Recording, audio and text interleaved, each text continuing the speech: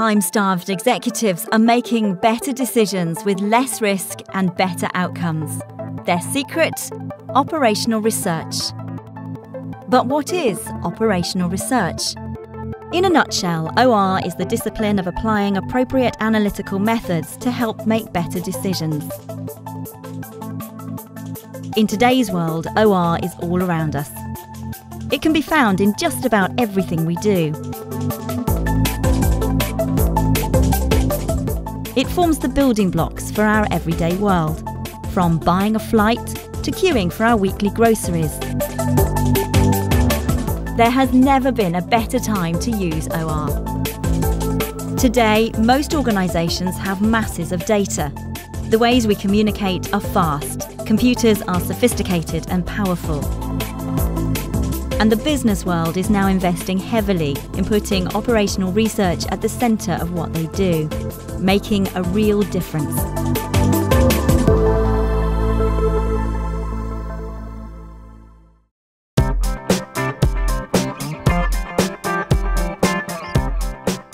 Never before have so many people or products needed to be moved around the world. As passengers and consumers, we expect everything to run smoothly. Whether we are buying flights, commuting to work, or wanting food readily available at the supermarket. For businesses, moving people and products around can be a complicated and expensive matter.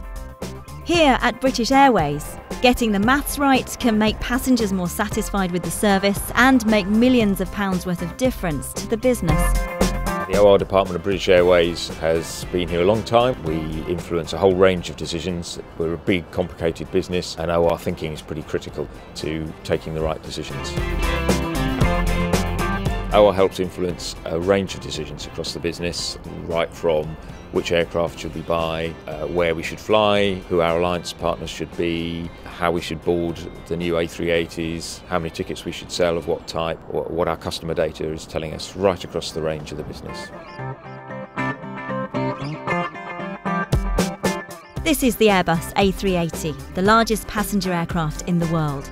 These new aircraft are a fantastic opportunity for British Airways to expand, but with this opportunity comes risk. We've never operated an aircraft this big before, and getting it wrong can have huge impacts on the entire operation. There could be delays which would impact customer satisfaction, and getting it wrong could incur additional costs, which obviously will impact profitability. The business was interested in seeing how long it would take between the aircraft arriving and then being ready to leave again. We chose to solve the problem using simulation, and the reason we used simulation was because it allowed us to run multiple scenarios in a safe and virtual environment. We were able to recommend to the business how many staff were required, how many doors we needed to use to board the aircraft to ensure that boarding took no longer than it currently does on the Boeing 747, whilst making sure the customers have the best experience possible. OR really valued here by the company. OR thinking and OR insights are incredibly useful when you're trying to take really difficult business decisions. And also OR people often bring that different way of looking at a problem that you don't see yourself.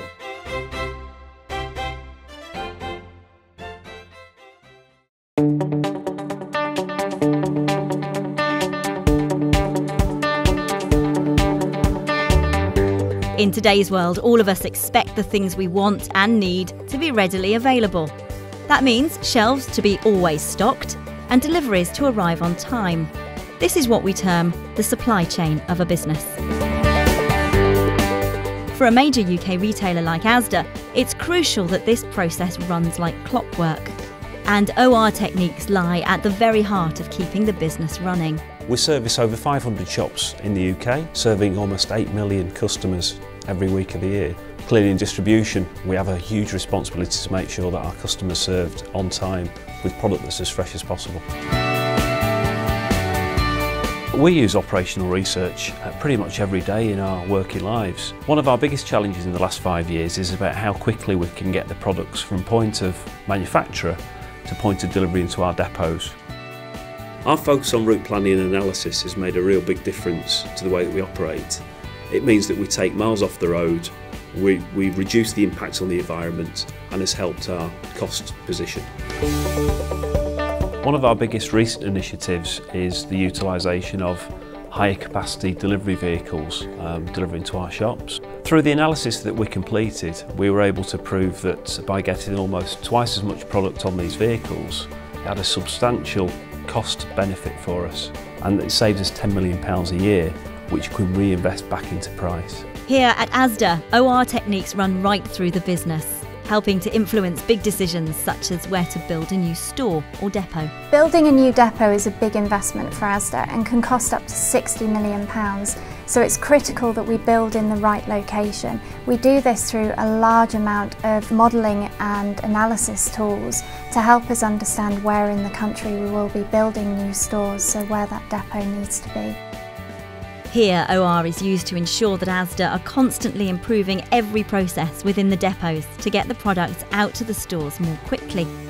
I work in continuous improvement for distribution, and we look at our depots, the processes that we complete, how long they take and how we can improve them so that we can make the depot more efficient. Every single day that we come to work, it's a new challenge, and if we can use operational research to support that and make it easier and better for our customers, then we've done a great job collectively.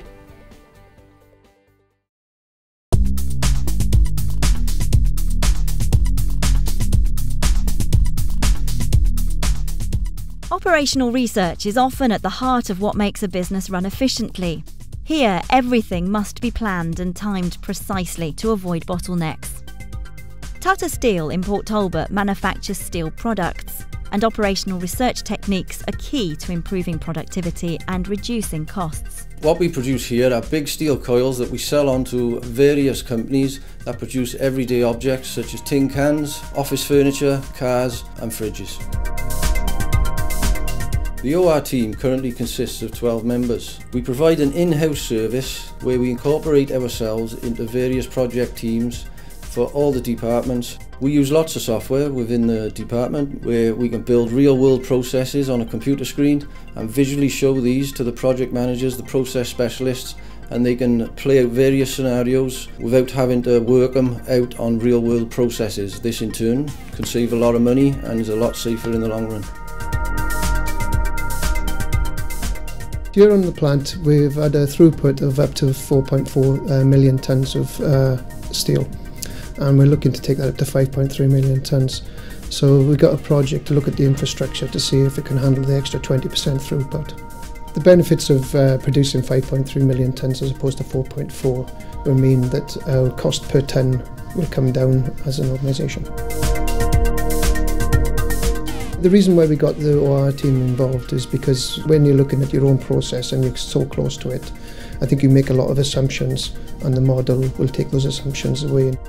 They started coming to our meetings first of all, but then we got into the nitty-gritty of actually going out on plant and getting them as close to the process as we could so they could see for themselves.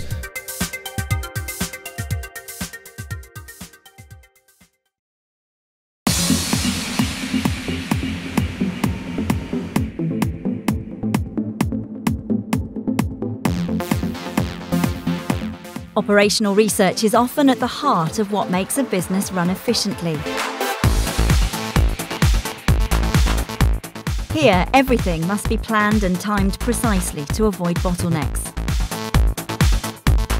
Chris Dale runs Crown Paints here in Darwen, Blackburn. They're one of the UK's leading paint makers. We add colour to people's lives. We make paint products that brightens up our homes and our workplaces. If you're decorating your house tomorrow, you'll probably find that there's a good chance that you will have used some of the colours that we produce here on the site in Darwen. Here there are literally hundreds of different colours made and well over 100 varieties of paint. So knowing what colours go where and how many of each variety is needed is crucial to the success of the business. OR came on to help us with building a model of the plant, a simulation model of the plant that allows us to understand better the complexities of the plant, to break down a complex problem, to make it very visual and to allow us to be able to compare the real world with information that we're able to draw out of a model. The model itself in some ways looks like a computer game. It allows us to visualise exactly what the problems are It's like a map of the plant. It shows us all the tanks, it shows us the mixers, it shows us the different routings and the filling areas. The clock in the corner here is running through, and as soon as it hits 6 o'clock you will see the processes actually start in the premix and the manufacturing area, and we already have a batch running through into the plant and it's going through to a filling line. And you'll be able to see that the batches run through step-by-step process until they hit the filling line, and the fillings are shown as running through into the warehouse. And as you can imagine, there's a huge number of variables, and the whole system allows us to simplify that, visualise it and understand really what is happening. This piece of software can actually allow us to schedule more efficiently. It actually allows us to run the plant more efficiently, utilise the people we have, the skills they have, and the equipment. Operational research is vital to our business. It's critical in helping us to understand how we can improve and how we can be more competitive in what are very competitive markets.